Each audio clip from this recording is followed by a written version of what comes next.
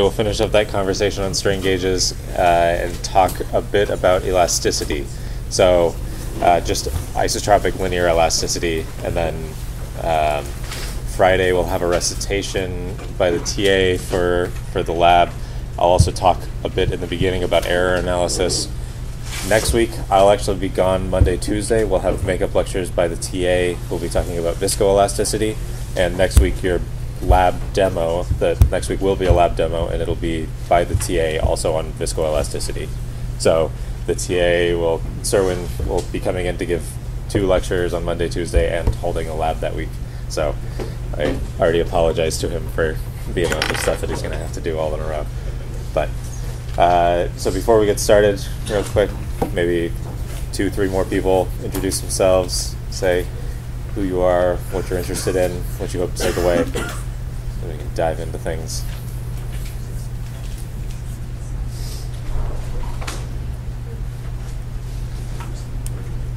Or not. No pressure.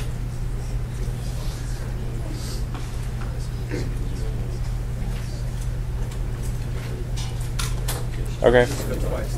That's also totally cool. Can you see the board all right? Is that fine? We might want to close the blinds in the back. I know. I'm just trying to make it seem more like you're trapped in a cage while you're in here. Okay.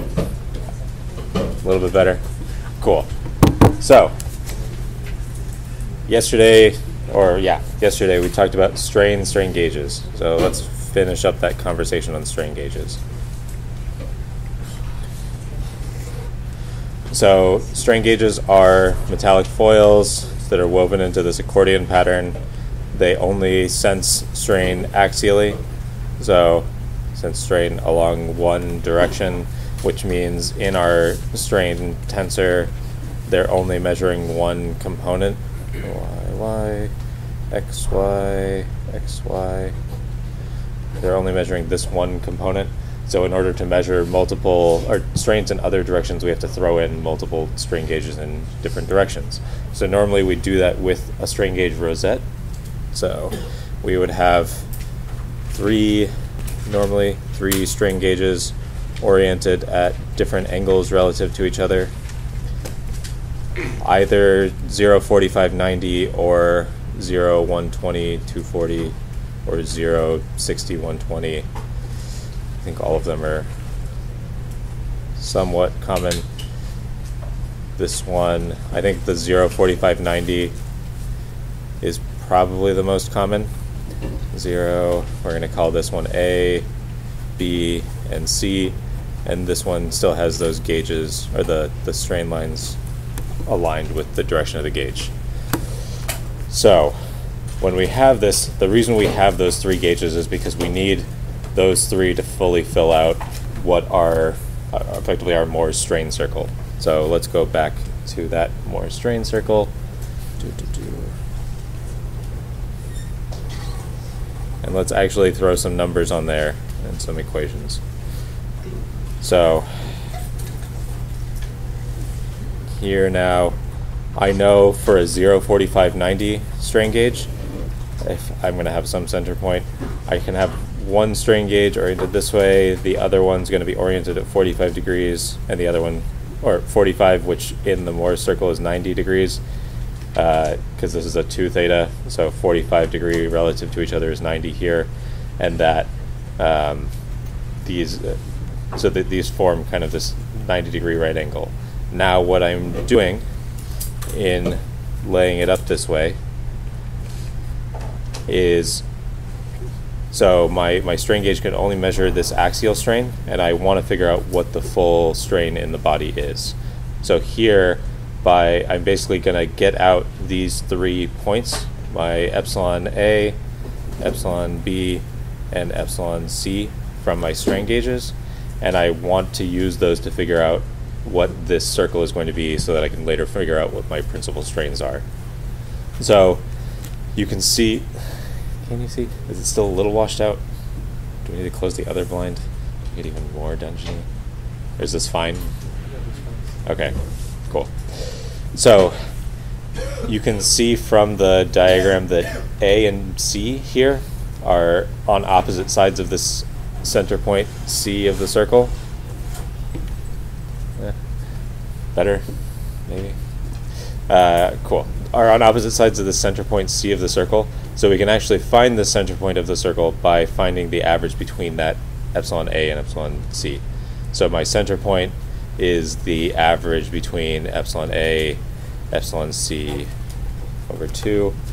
And then the radius of the circle, I can use geometry to figure out where these things are. There's a couple trig relationships that I can throw in here, but I'm just going to give you the end result, which is I can figure out the radius of that circle as 1/2 A minus epsilon B squared plus 1/2 epsilon B minus epsilon C squared. There we go. So you can tell there's some sort of a Pythagorean E identity in there. If you want to go through the math, you're welcome to, but for the sake of time, I won't go through it here. So now, if I want to figure out what my principal strains are, epsilon 1 and epsilon 2, and also now, notation-wise, I'm going to call this gamma over 2. Ooh, because I'm going to remind you now, when I am defining this strain here, this epsilon xy, this is my shear strain, which is actually half of my engineering strain, which I'm defining as that angle that I shear a body in pure shear gamma. So this is equivalent to my gamma over 2, gamma over 2, gamma over 2. I don't know if this is actually on the board right now. No, it's not. Cool. So just remember this relationship between engineering shear strain and shear strain. So I'm going to call this a gamma over 2, or just an epsilon xy here. Now I can say that my principal strains for this body are just my center point plus and minus the radius of my circle. So epsilon 1 and 2 are that center plus and minus the radius. We can figure this out in another way, also using strain transformations. So you remember I had shown a couple strain transformation relationships yesterday. I don't know if I want to write them all out again. I'll write down one of them. So if I want to find the strain in a rotated coordinate system, relative to that, this is 1/2 epsilon x plus epsilon y. It's the same as what we had gotten for our stress rotation. 1/2 epsilon x minus epsilon y cosine 2 theta plus gamma xy over 2 sine 2 theta. And there's another one for the rotated stress in the y, in the new y direction, and the new shear in that direction. What I can do is take these relationships, say that for principal strains I only have epsilon 1 and epsilon 2 and there's no shear, and say and relate my strain in some x direction here, actually. So now I want to relate this to the strain that I'm going to read out in a strain gauge in one of my rosettes. So my epsilon A, I'm going to say is 1/2 related to my principals, epsilon 1, epsilon 2, plus 1/2 epsilon 1 minus epsilon 2 cosine of 2. I'm going to use theta p here. I think in the notes I might have used phi, but here now this is that distance theta p, or I guess 2 theta p, from my principal strain. My epsilon b, there's another relationship. This would be the y one, epsilon 1 plus epsilon 2 plus 1/2 epsilon 1 minus epsilon 2, and I know now my a and my b are 45 degrees apart from each other. So I can say this is cosine of 2 theta p plus 45 degrees. And my epsilon c, similarly, is 1/2 epsilon 1, epsilon 2, 1/2 epsilon 1 minus epsilon 2, cosine of 2, and this is now 90 degrees relative to my strain gauge. So I can use these three relationships, do a whole bunch of funky algebra, some inverse cosines, some manipulation around to figure out what my principal strains are in terms of my epsilon A, B, and C, and what my principal strain directions are relative to my A, B, and C. So when I do that, what I end up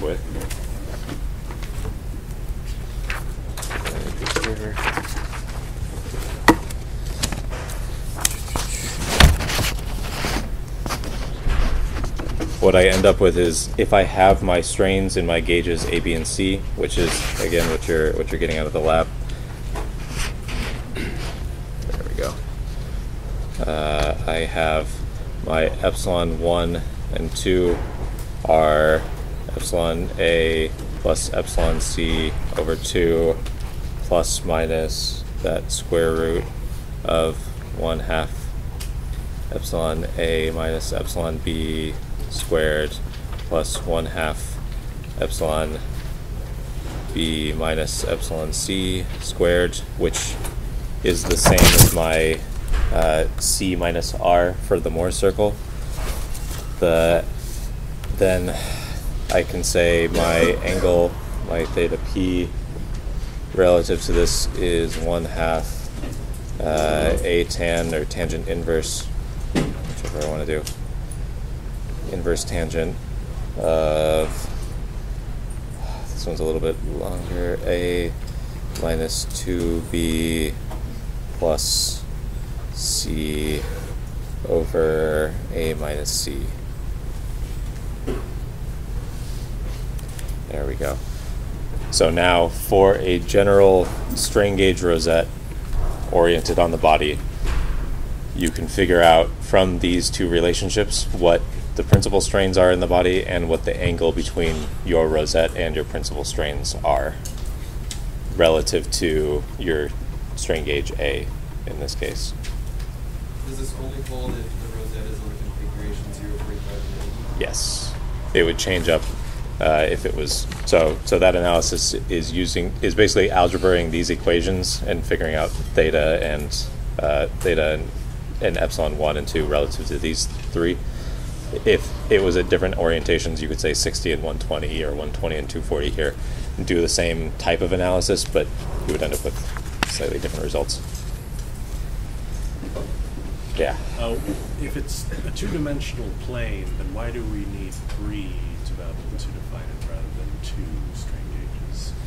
Because if we only had 2 strain gauges, remember that they're only measuring things axially.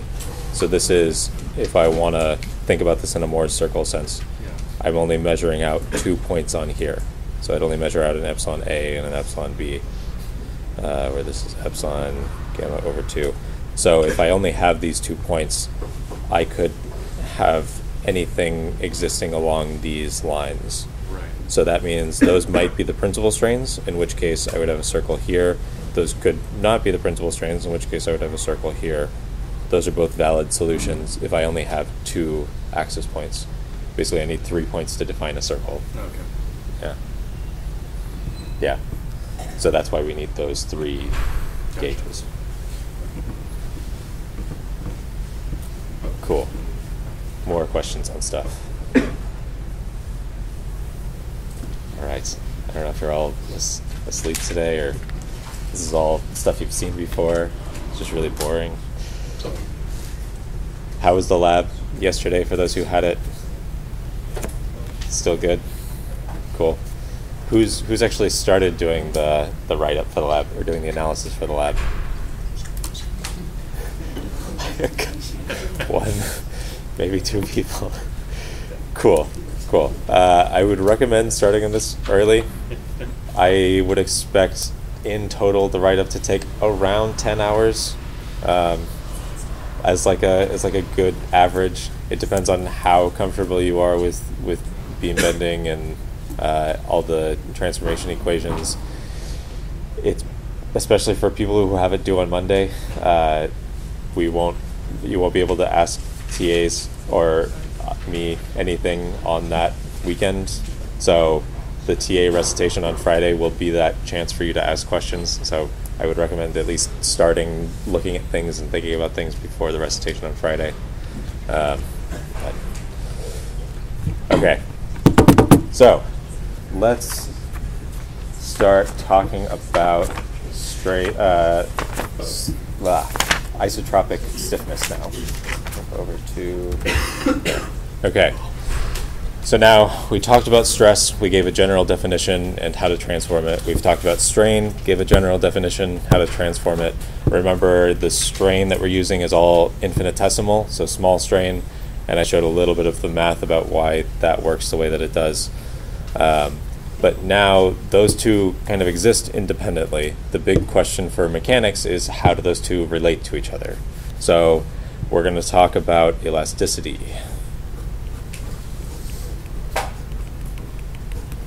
And specifically here we're going to be talking about first isotropic elasticity. Isotropic.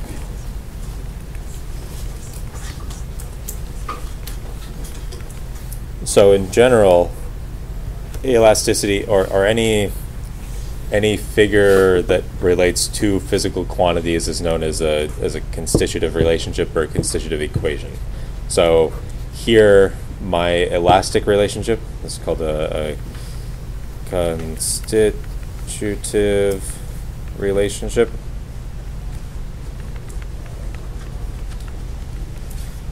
Meaning it's relating stress to strain. Plasticity, viscoelasticity are also all constitutive equations. This is kind of just the simplest equation we can come up with. So in elasticity, we're going to assume linear elastic relationships between stress and strain. So whatever I do to stress will linearly and directly proportionally relate to the strain. And for isotropic elasticity, I mentioned it in the beginning of the class. Isotropic means it's the same in every direction. So for isotropic elasticity, if we look at like Young's modulus, for example, my Young's modulus in the x direction is equal to that in the y direction, is equal to that in the z direction, is just some Young's modulus.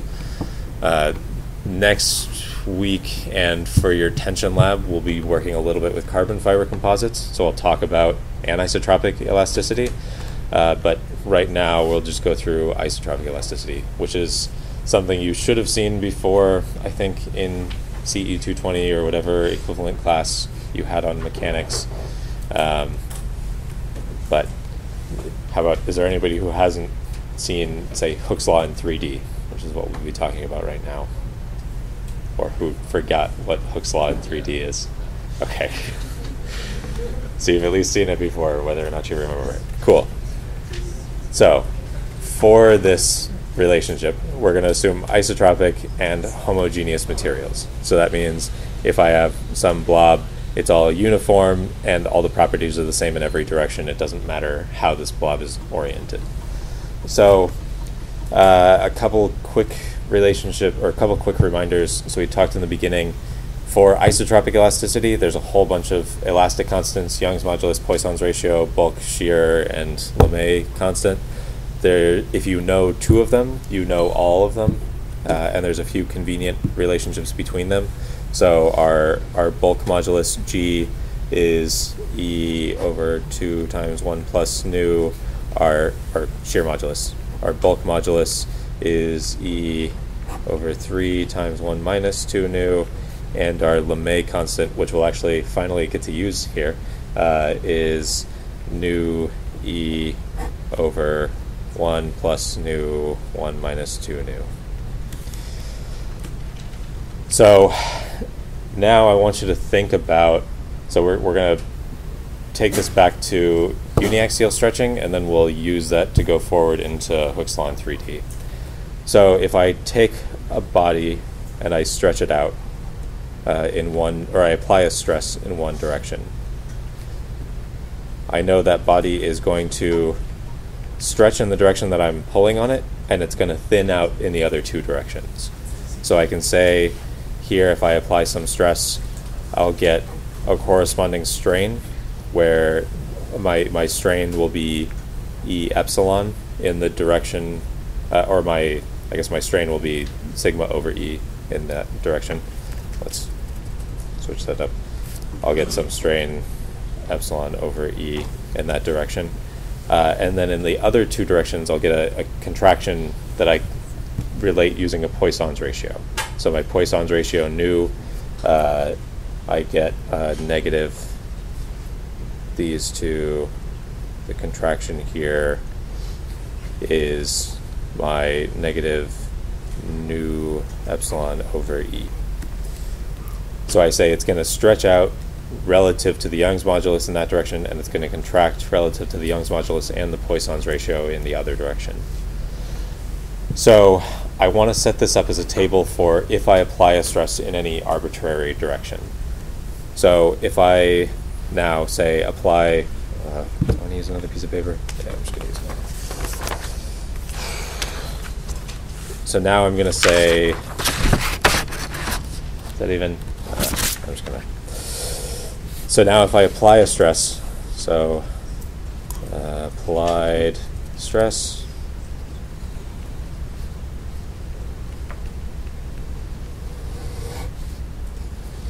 if I apply some stress, sigma x, in the x direction, I want to look at what my corresponding strains are that I'm going to get out. Epsilon y and epsilon z. And I know in the same direction that I'm applying stress, I'm going to get that is sigma over E. In the other two directions, I'm going to get minus nu sigma over E minus nu sigma over E. Now, similarly, if I apply stress in the other two directions, y and z, sigma z, I'm going to get the same thing, same sort of thing, where this is now in the direction that I'm applying stress, I'm going to get that stretch over the Young's modulus, z over E, and then this is going to be a minus nu sigma y over E, y over E, nu sigma z over E, nu sigma z over E.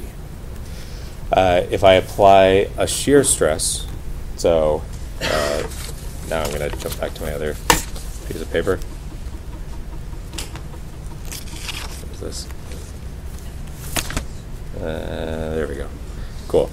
If I apply a shear stress to a body, oh, this is not.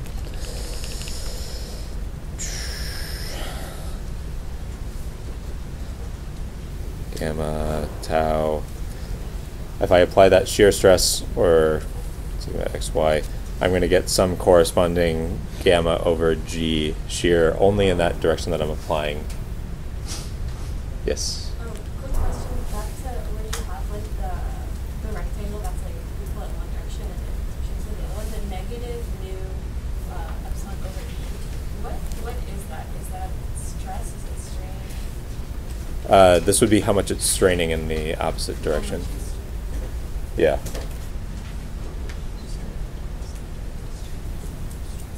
I feel like I mixed that up now for some reason. Did I mix it up? Why is this? Ugh. I'm getting a strain that's proportional to my sigma over E. Sorry. Just kind of running with things right now. I'm getting a strain here that's minus nu sigma over E, which I wrote down in my table correctly. My bad. Totally mixing stuff up here. Yes. Which would be, I guess, inverse to what I had before. And this is also G gamma. Yes. No. Yeah. Or I can say I get a shear that's equal to my tau over G. Oh man. It's been a long week. Too much. Sorry about that. Cool. So, I apply a shear in some direction and I get a corresponding shear strain that's proportional to the shear modulus, but I don't get a shear in any other direction. So, when I have now an applied shear, I can write this also out in a table where I have sigma xy, sigma xz, sigma yz in the direction that I'm applying my strain. So gamma xy, gamma xz, gamma yz. I'm getting some sigma xy over g, sigma xz over g, sigma yz over g, but I'm not getting anything in any other direction. So it's not resulting in any applied axial strain, and it's not resulting in any strain in any other direction. There are materials that do couple them, and we'll talk about that, I think, a little bit next week. Cool. So now, if I want to figure out a general relationship or a general set of equations for for some applied stress on the body, what strain I'm going to get out, I can basically sum all of the columns in each of these and say now I can figure out, if I apply some stress, I can figure out what the strain in the body is as 1 over E. I'm going to pull some stuff out. Sigma x minus nu sigma y plus sigma z. And so this is just taking the sum of the stresses along this column. I can do the same thing for the other two directions. Sigma y, 1 over E, y minus nu x z, epsilon z, 1 over E, sigma z minus nu x plus sigma y. And then my shear components are gamma xy is equal to sigma 1 over g, or sigma xy over g, gamma y x z, sigma x z over g, gamma y z, sigma y z over g. So this now, before we just had our uniaxial stress strain relationship, sigma is E epsilon, but now I don't want to just consider my stress in one dimension. I want to consider my strain in one dimension. I want to consider my strain and my stress in all 3 dimensions of the body. And so this is also particularly relevant for the beam bending lab that you'll be doing, or that you are doing this week. So now, from theory, what you're going to have from beam bending, for example, is you'll have some axial stress and some shear stress in the body. You'll need to then correlate that to the strain in different directions. So for the lab, for example, you'll have along the top of the beam some axial tension or compression along the top, tension along the bottom of the beam, some shear along the neutral axis, and then that will couple into other directions to give you strain in other directions. So even though you're only applying an axial stress or an axial tension along the beam axis, you'll still have strains in other directions in the beam. So this set of equations, even though you may want to say there's no strain in any opposite direction, you have to think about how the stresses in each direction are affecting strains in the opposite directions. Is that from the material makeup of the beam, like inconsistencies in the structures of the when you would have like different forces or tension going in opposite directions? What do you mean? Like if you were to like in our beam bending lab, why would you have a tension going like parallel with the support or something, you know? You don't have a stress in that direction, but you have a strain. So the body changes shape in reaction to the force, and it's actually, so we're assuming the simplest case, which is homogeneous isotropic, which isn't necessarily the case, but for engineering materials, it's generally good enough. But it's the reason it contracts is it's a volume conservation. If I want the volume of the body elastically to stay mostly constant, and so if I stretch it out, it just has to thin out in the other two directions. That's why I'm getting a reaction strain in opposite directions. So even though I'm not applying a load transverse to the beam, I still get a reaction strain transverse to the beam. Yeah. Are these equations only for small deformations like we talked about? Yes. Yes, but it's linear elastic deformation, which is generally small. Does it still apply? I think it does. These would still apply for finite strain as long as it was elastic, as long as it was linear elastic finite strain. So you would still be able to use these relationships, but the problem is the strains would get kind of wonky. Would we be just using these with the equations that we were talking about yesterday? We would just kind of plug them into as replacements? Yes, but it gets a little bit more complicated, and generally you have to do the analysis numerically, because I don't think I've even actually done finite strain analytically before. It's just kind of something you would do with a numerical algorithm because it gets too complicated to start doing by hand. Gotcha. Yeah. Can you explain one more time what you were talking about the other day with the gamma is like shear and sometimes it's engineering or is that what you were saying? Yeah.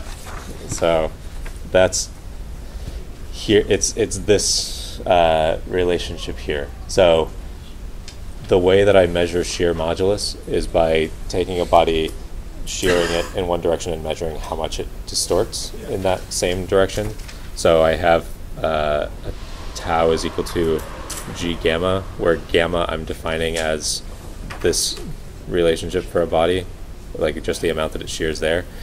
But in when I'm looking at actual shear in my shear strain as a in this matrix formulation, I want these to be symmetric, and so the strain here isn't necessarily symmetric.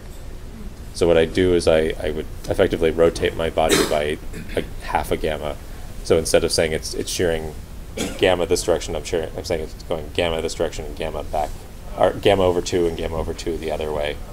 And so I average it out, and so I say my shear strain is half of my engineering shear strain. It's a convention that gets really confusing, and this is actually the context that it's important to know about, because knowing whether you're using engineering or normal shear strain, basically you'd have an extra factor of 2 in here that you would calculate, or that you would be using incorrectly, depending on how it's being defined. So these, like gamma xy is like half of the regular gamma. Yeah, so I could say this is also 2 epsilon xy. Oh. So gamma xy is 2 epsilon xy is sigma xy over g. Yeah. It's probably still going to be confusing. I also constantly get mixed up on it, but it is something important to remember. So now I have a relationship between strain and stress, and I want to figure out what the opposite relationship is. This one, or this set of equations is, I think, all that you'll need for the beam bending lab, but it's also useful to have them going in the opposite direction. So you can do that mathematically. It's a big inversion problem with a whole lot of algebra that I'm not going to go through, but I'm going to give you the final solution. So I would invert these equations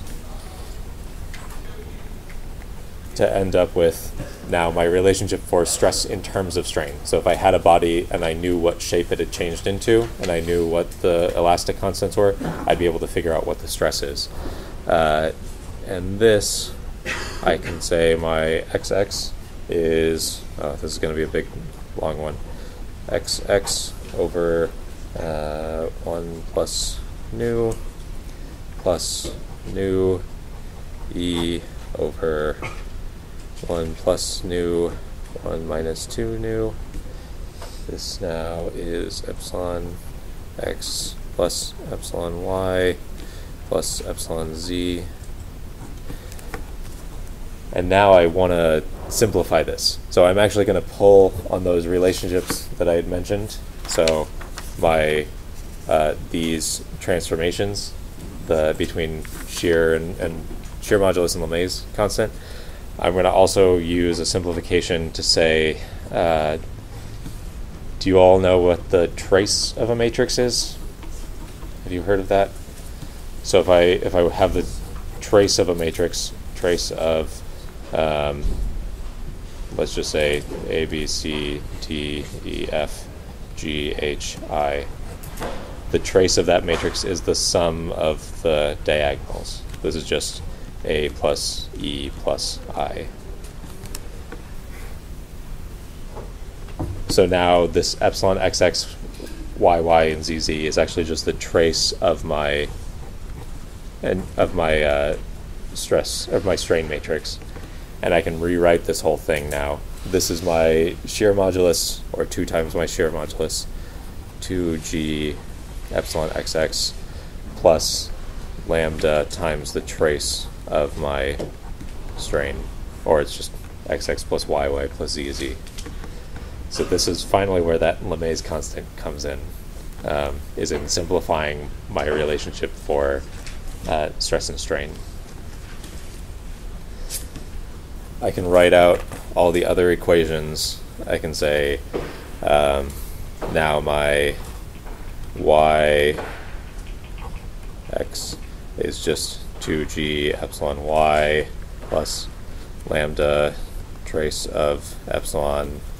My z is 2g z plus lambda trace of epsilon. The shear moduli are also pretty simple. You're just moving a g over, so you don't really have to do much to invert that. But sigma xy is g gamma xy, which is our definition of shear modulus anyway. Yes? Do we know what the trace of epsilon is, or is that just being used for simplicity's sake?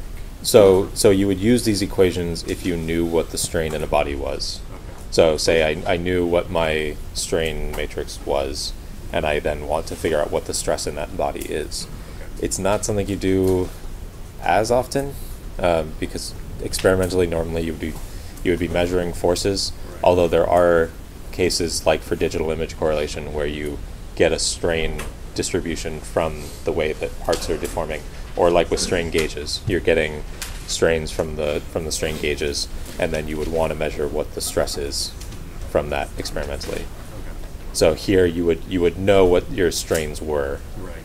in the body, and then you would be using that to back calculate stress. Yeah, I was wondering about the replacement of using the trace. Is that just making it easier to write? Or? It's just making it easier to write. These are the same thing. Okay. Yeah. Makes sense. Thank you. Yeah. Just for simplified notation. Right. Okay. Thanks. So what does the epsilon matrix look like? So this is the, where do I guess the full thing out is that x, y, z, x, y, x, z, y, z, and then this is symmetric, so these are the same on the opposite side. We'll get that from, what is that? Yeah, or you would get, from the rosette, you're only getting 2 dimensions because it's only on a surface. Got it. And then you would have to have a rosette on another plane to figure out what the strain in that direction was. But you can't really. You'd have to have if you wanted to measure the strain in the through direction, you'd have to have a caliper or a clip gauge or something. Yeah. So we're not doing that necessarily for this lab. Yeah. Cool. So we have a few minutes left. I'm going to now ask you all a conceptual question. Yeah. So you said those equations with all the strains, that's what we're going to be using for the beam bending lab? Yes. Are we going to be given like the new or the E, like, is that something to calculate? So those in the lab, we should be giving you the Young's modulus and the Poisson's ratio of aluminum, which are like 69 GPa and 0.33, something like that. Also, have the notes that the lecture notes and the lecture videos that I've been posting been helpful? Those are good. Okay, cool. So in the last few minutes, I'm going to have you guys do a poll everywhere thing. And this one, I want you to think about what the shape of a beam is when it's bending. So this is also directly relevant for your beam bending lab. Yeah, LMUZA. And so this now relates to, so we're only applying a load to the midpoint and I guess 2-point loads on the sides of the beam. And that can, from that we can figure out with beam bending theory what our stresses are based on the moments. But that doesn't necessarily dictate what the strains in the body are. So I want you to think about if I push this down and I look at the cross section of the beam, what then is that cross sectional shape gonna be? I'll have you answer now based on what you think it's gonna be. Then I'll go back, have you talk to neighbors for a couple minutes, and then we'll come back and we'll discuss it.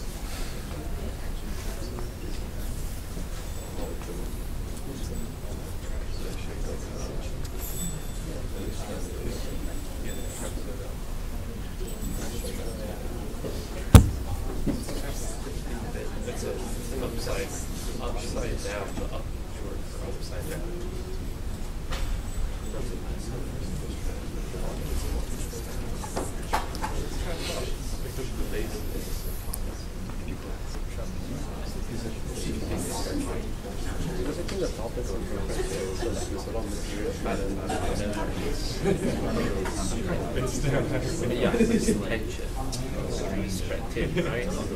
Okay, now I'm going to give you guys maybe a minute or two to talk through it with your neighbors.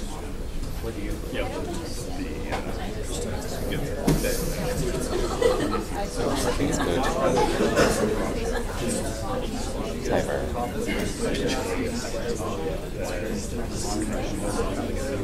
I guess that might be thinking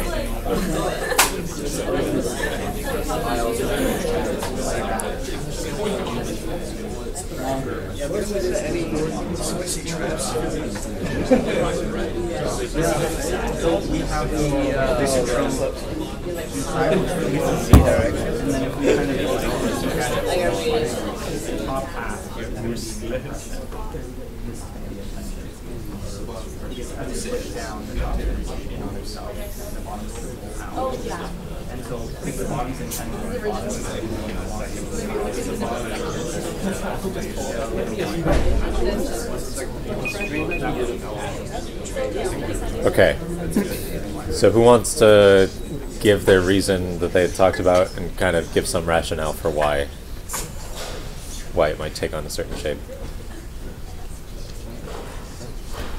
Okay, so I think that we would have compression in the top half of the beam and tension on the bottom, and under the assumption of the isotropic elasticity, when you have tension, it's going to get longer Mhm. So that would lead to the third option. Okay. So the compression would go to that, and the tension would go to that. Okay. Who else wants to give it a shot? I used the same logic, but I chose the trapezoid up. Okay. Because compression on the top would begin and would go up, tension on the bottom would like shoot. Okay. So the compression on the top instead of so remember that this is a cross section here. So we're now looking at the cross plane kind of expanded over, and so tension would then or compression would then make the out of plane direction squeeze out, and the tension direction squeeze in. Oh wait, these are cross sections? Yes. So this is like I'm cutting this thing and looking at the exposed face. Oh. Ignore my answer. Cool. Okay. Anybody else? All right. So yes. So the trapezoid up is the right, or in this case, the right answer. It's also I think maybe a better way to think a more tricky question would have been: is this actually a straight line or is it a curved line trapezoid? Because the concave and convex ones don't have curvature there too. But why would it be a straight line along that trapezoid face? Why might it be instead of a curved line along the trapezoid face? If it's long and narrow enough of a beam so that the shear stresses are a lot larger than the axial stress? Almost. Okay. Stress was a linear function of the z distance away from the axis. Yeah. So because we're assuming stress is linear throughout the cross section of the beam, so we're assuming it's linear across this way, where along the neutral plane it's not going to stretch or it's not going to expand or contract at all, and then along the top and bottom it'll linearly change because of that linear stress relationship. Okay. Cool. So fun stuff to think about for the lab. I think that's about all the time we have, and I'll see you all on Friday. Oh, I also have office hours today if anyone's interested in coming. And right, I posted the homework for this week. It'll be due the following Wednesday in class.